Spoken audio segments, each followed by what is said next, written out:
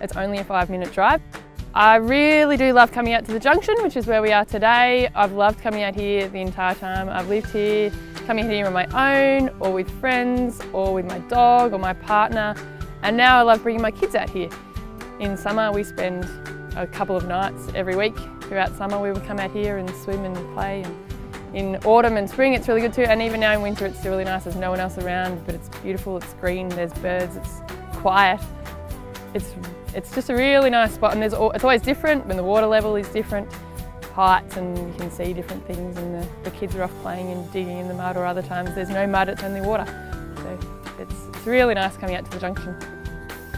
There's so many parts to it. You can enjoy the river, which is another thing that I've enjoyed, is canoeing down the river, or you can enjoy sitting, listening to the birds. Yes, it's a park and it's maintained and it's run by people, but you feel like you're a long way from town and it's so quiet.